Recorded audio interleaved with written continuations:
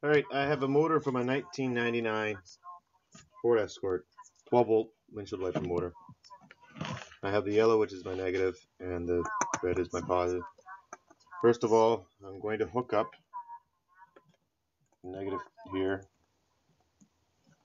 and then I'm going to attach the positive right after I turn on the power.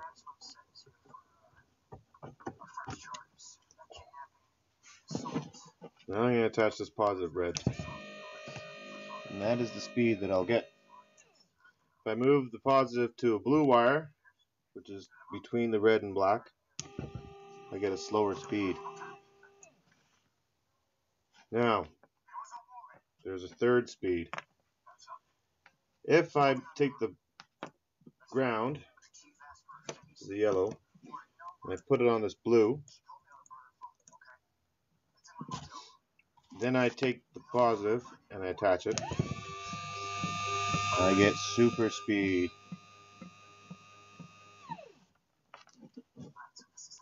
If I reverse the polarities,